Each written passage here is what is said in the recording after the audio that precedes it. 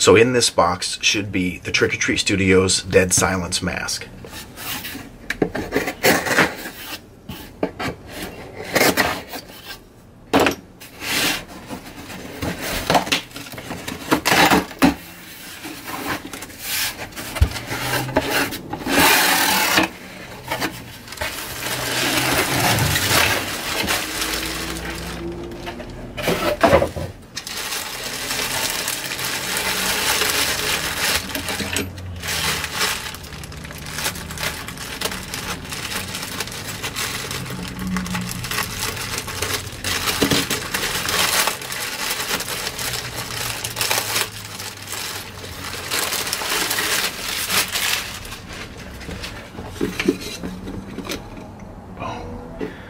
There he is.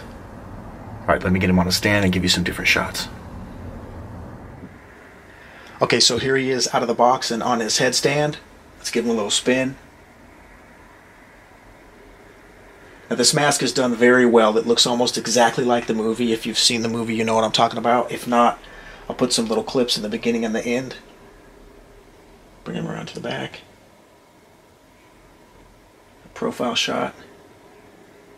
Now someone on the Trick or Treat Studios fan club Facebook page was asking if the mouth opened. It does not open. It's all one piece. And back to the front. I love the detail and I love the shading in this mask. It makes it look super creepy, especially the shading in the eyes and the shading in this mouthpiece right here. So that's him out of the box and on his headstand, and let's get some other shots of him. Back when I was a boy, those were the glory days of Raven's Fair. And the town built itself a grand old theater, the Guignol Theater, out on Lost Lake. I only ever went there once.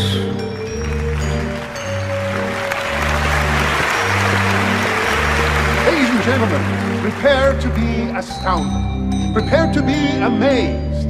Witness Mary Shaw give life to the boy made of wood.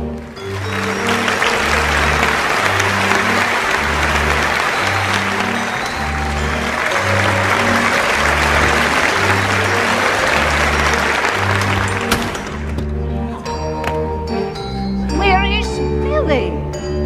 Billy! Where are you, Billy? I knew you were hiding out there. You did. Could you check under your seat for me?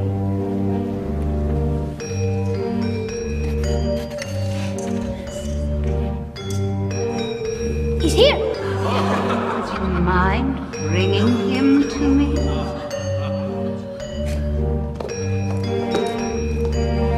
Good.